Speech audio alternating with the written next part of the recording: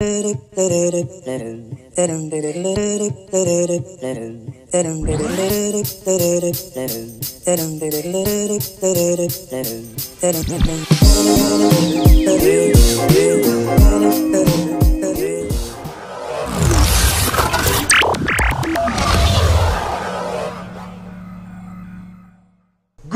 morning, guys, and welcome to another episode of Bubba's Garage. Today's Mother's Day, so we have a special product that we're going to install on the Jeep Wrangler Blackberry today, and that's because that's what Bobby wanted. I finally got the Sunrider for Freedom Panel Hardtop. Sunrider for Hardtop by Bestop is going to be installed right now, right here on the 2016 Jeep Wrangler Unlimited Blackberry. Only because today is Mother's Day, and it's for her. It's for her. So let's get started. Y'all ready? Yeah. Let's go.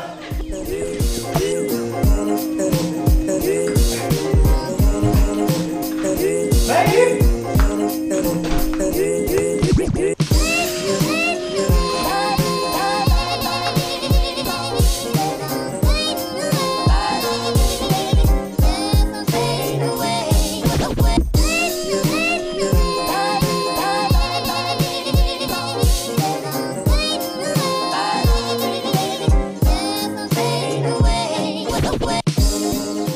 Alright guys, we got the Freedom panels off. Bobby is currently soapy washing all of the weather strip, and then after that we'll rinse them off, we'll let them dry for a minute, and then we'll move on with our installation. The installation shouldn't be that bad. They actually say it's going to take about an hour to install.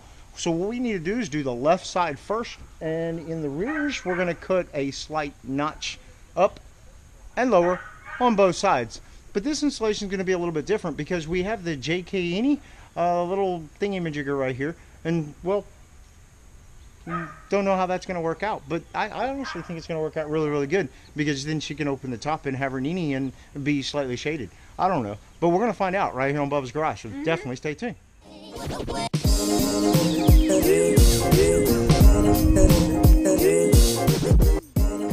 So I figured while Bobby was cleaning up the seals, I would go ahead and cut the holes in the rear for our bolt stuff.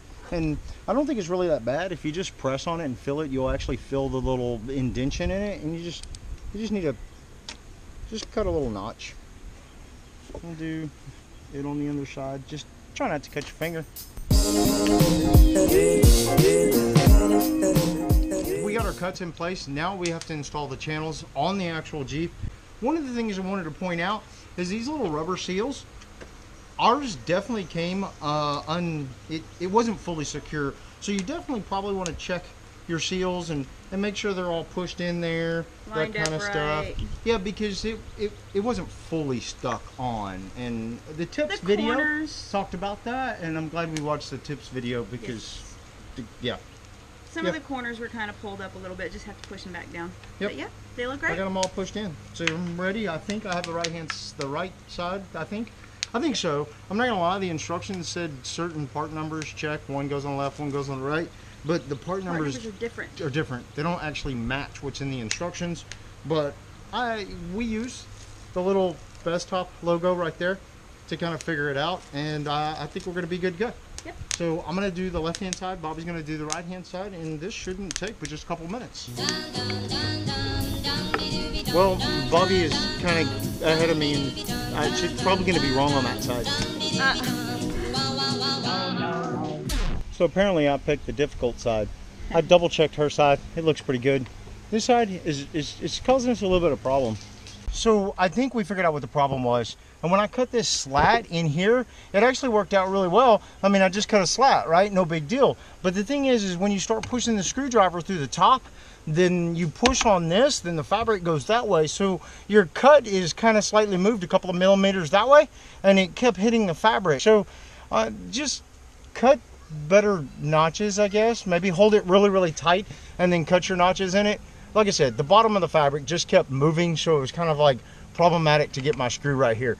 But I think we got that. Now we're gonna move on to the next step, I think.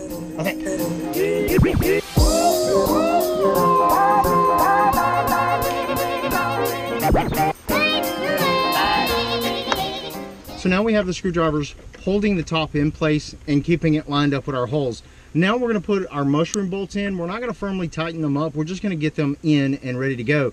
But the thing is we have the JK Nini top on this, so we kind of need to find the actual little hole for the JK Nini and put it through there.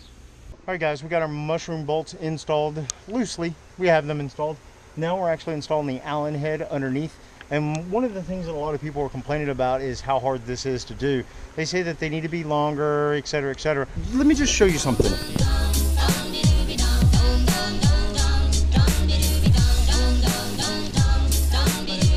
So just have your partner that's helping you with this project hold both hands, clamp it down, clamp it if you will, pull from the top and push from the bottom. It works easy. Works easy. Here. Now you take your screwdriver out and you add these little bolts through there. Yeah. At this point in time, all of the bolts are loosened. We didn't fully secure any of the bolts except for this little fella right here. Now we're moving on to the additional brackets that secure the actual Sunrider to the actual hardtop right there. These have to be fully tightened up. And well, with the JK Nini sunshade, it's making it a little challenging to get into the hole. Alright, now that the brackets are installed, all we have to do is tighten up and secure the rest of this and then double check our seals. Yep. After that, it's time for a test drive. Yeah. Let's do it.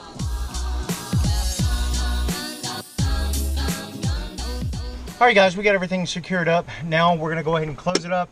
I'm not going to help Bobby. I'm going to let her do it herself. And that's primarily because she's going to be doing it herself most of the time anyway. And by the time I got done, she's already got this. She's already got this.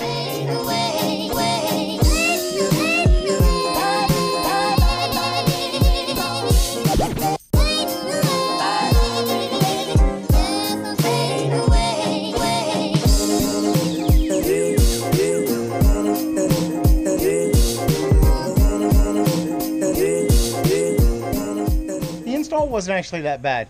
We had a few snafus. A few. I was expecting more. We actually had quite a few. And honestly, it isn't that bad. I mean, you got to be careful with the whole cutting and lining things up. But you know what? Honestly, take your time. 1 out of 5 Bubba thumbs. How many would you give it? You know, I'd probably give it a 4. Really? Yes. 4. You know, I'd probably give it a 4 too. What are your reasons? Well, there's actually a few reasons. One, the instructions were really they were very wrong. clear. Yeah. I mean, in the end, the instructions were wrong. Another reason is there's some design things about it that I'd like to see changed, like the latches that go in the front. Metal on metal. It's scratching up my paint a little bit, and yeah, I'm but a little they're disappointed. footmen. Look, you just were. But yeah. You know. The only additional reason I would give it a 4 is because of price. Honestly, value for the money, it's very expensive. Yeah. But in the end, I think you'd be happy with it. I mean, come on, he got 4 out of 5 Bubba thumbs, and that's pretty good. Yeah, that's pretty good. I love the convenience of just being able to flip a couple latches and throw it back and pull it back. Yeah, I mean, it's great. It's really simple to use. I mean, honestly, give it about a week, and she's probably going to be really, really happy with it. Oh, yeah. Right now, it's kind of getting over that hurdle of the install process, maybe. Yeah, and also the price. So it is a little pricey. I got to get over that too. Yeah. So we have some future projects coming up really, really soon with the whole Jeep Wranglers. We're not really sure if it's going to be in the winter edition or the black bear edition. So definitely stay tuned. Meanwhile, I'd like to actually say, if you haven't noticed, I'm wearing my PARACORD bracelet. So do me a favor. Check the link in the eye in the sky and or the description down below at BubbasGarageTv. This is a product that we actually just released just the other day. Yep. I mean, literally just the other day. And we have a ton of actually Jeep stuff. I can't tell you everything. So definitely stay tuned. So do me a favor. If you like this video, give us a huge, huge thumbs up. And if you really like this video and you want to stick around and find out what happens next right here on Bubba's Garage, please subscribe. And until next time, we'll see you on the flip side. Good night, everybody. Good night.